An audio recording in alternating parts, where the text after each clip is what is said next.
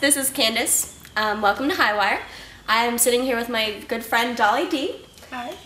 I'm excited to have her on the show. She is actually the founder and the cornerstone of the burlesque scene here in Charleston, South Carolina.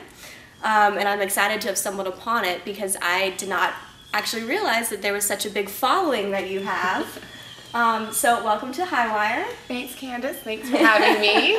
I'm happy to be here. Good. I'm glad you found me and asked me to be on your show. I know, we kind of stumbled upon your show at the mill, and let me tell you, we will be back. For all of those followers, though, that aren't aware of what burlesque is and it entails, how would you kind of describe it to them? Okay, well, I guess I would start with burlesque. Basically, the word means to parody. Back in the 1800s, Lydia Thompson created a burlesque show to parody great plays, and it went national. She came overseas here to the States, and it was popularized. It's had its up and downs, I guess, through the years, different risings, and so then it would falter off a little bit. But I guess basically it is striptease. I won't lie about that. It is, but more in a vintage classic sense. There's also other different types of burlesque today. There's neo-burlesque, which is not so much the classic feathered fans, jewels and rhinestones. It's more of artistic interpretations through song and dance, or variety, sideshow, any of that. I mean, you could be a shark.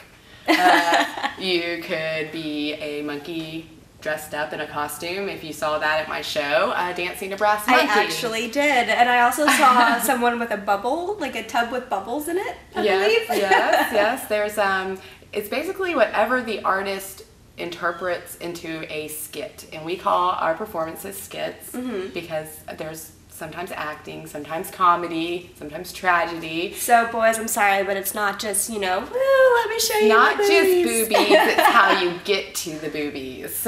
Okay, that's a great way to explain it. I mean, basically that's what it is. It's, you're just basically creating a way to take off your clothes or put them back on, because there is reverse strip teasing. Oh goodness. And yes, I've seen a couple people do it. It's a little bit harder, but it's just finding different ways, different motions, different gimmicks to artfully, tastefully. Sometimes, we all make fun of ourselves. We're very confident with who we are. We're not perfect 10s by any means.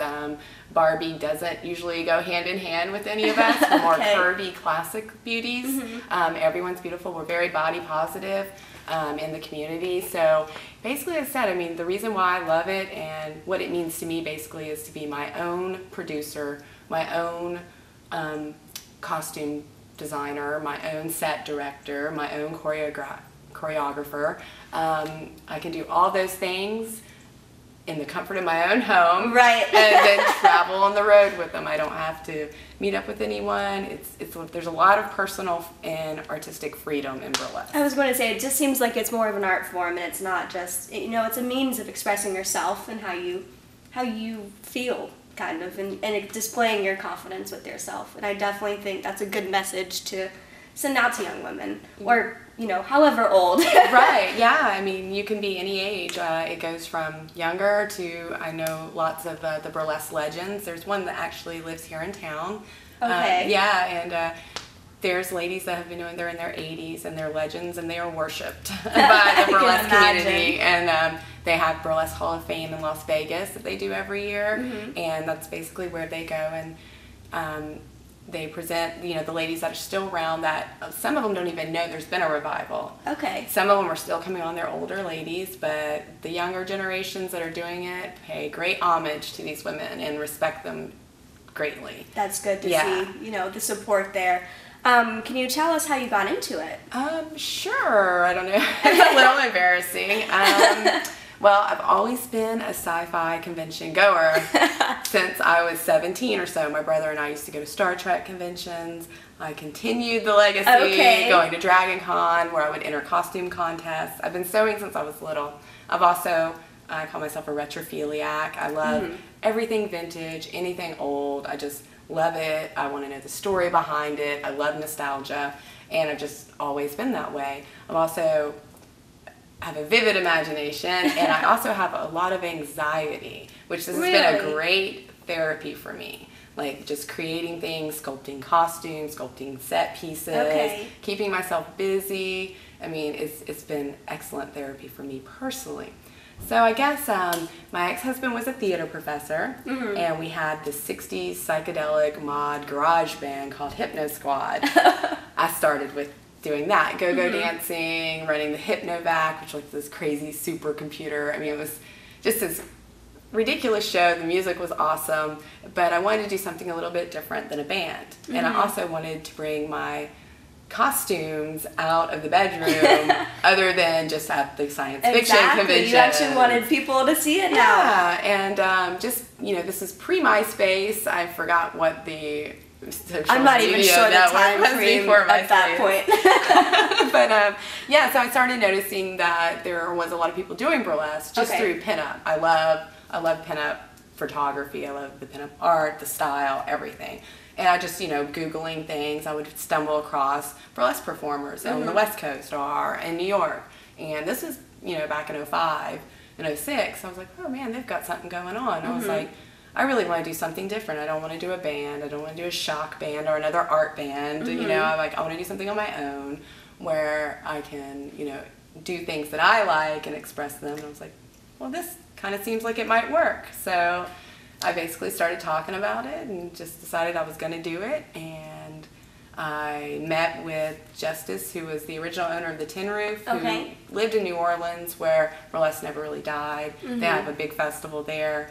And he was aware of it, and I think he was the right person to talk to because I don't think anyone else would have given me a chance. Right. He was like, yes, please. Yeah, I didn't even have a show together, and he was like, yeah, here's your date. And I was like, oh, what am I going to do? I got a date and now. now we're stuck. Now I got to make a show. So that's how it all started. That is awesome. Kind of snowballed from there. Now I just have performed in Manhattan. Now it's international. Well, yeah. Well, my festival has gone international. Okay. Yeah, I started the Charleston Burlesque Festival 4 years ago. The next year, I expanded it over a weekend instead of just one night, and then it became the Carolina Burlesque Festival because we got more of a regional appeal. Okay. And then last year, it actually went international. So now it's the International Carolina Burlesque Festival and Sweet Teas competition. So yeah, this next year will be its 5th year. It's sold out consecutively since its inception. Right. So, and I have women come from all over the world to perform, exhibit, and compete all weekend long. They also do workshops open to the public. We also have plenty of after parties, things like that. So. You just have a good old time. Yes, we do we party. We actually have some pictures that you did. Oh, yes. And I think they are definitely worth showing because I think they are hot and they are awesome. My favorite personally is the kind of the old 20s styles. You want to tell us a little bit how it was styling that shoe? Because I do understand you do your own makeup and your own hair. Yeah, for this show, this is actually a really old shot that I did probably like, I don't know, maybe 7 years ago. It was a tribute to the Ziegfeld Follies. So Minsky Malone, he started the Ziegfeld Follies. He, had these theaters in New York. They were off Broadway. They were nickel theaters, like we talked about earlier. And most of the girls, this was back in the 20s and 30s, this is what they looked like. So I was very inspired by it. I think it's classic beauty. I love silent films. I love noir.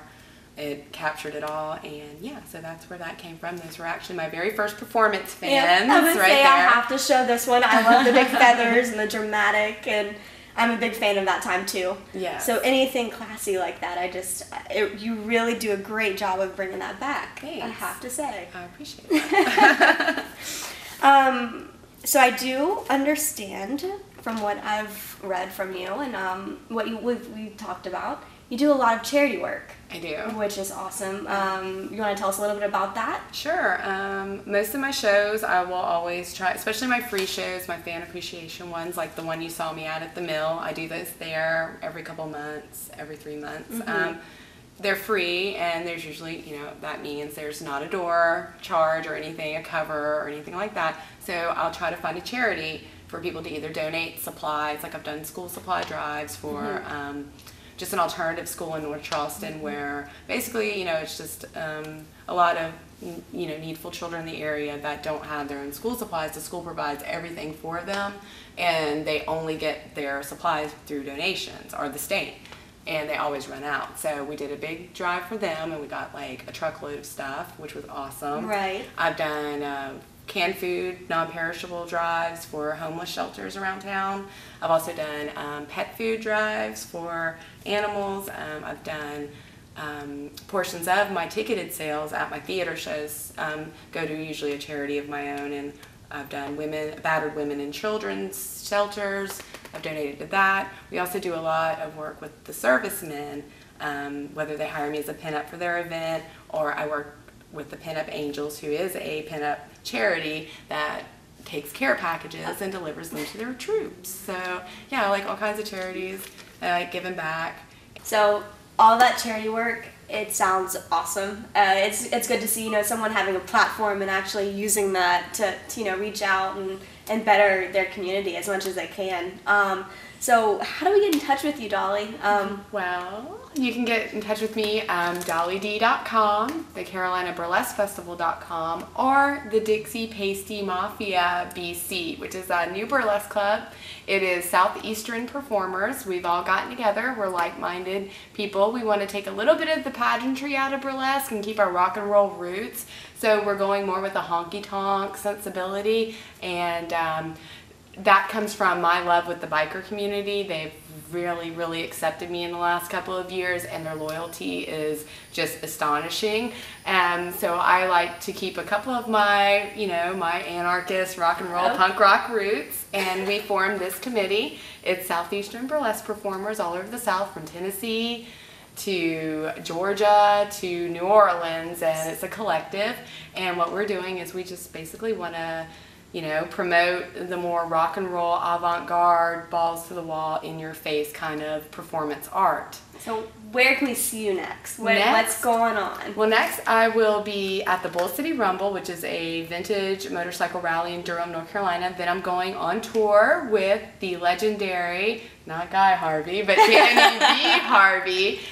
He's a rock and roll guitar legend. He's in the Rock and Roll Hall of Fame, and the legendary Sky Page, who is one of my best friends. They asked me to come on tour. I'll be doing burlesque, and that's all the month of September. Okay. We'll be in Charleston, Georgia, Florida, all around performing, and then I'll be back home at the Mill September 28th to give another fan appreciation free show, and it's a spaghetti western theme.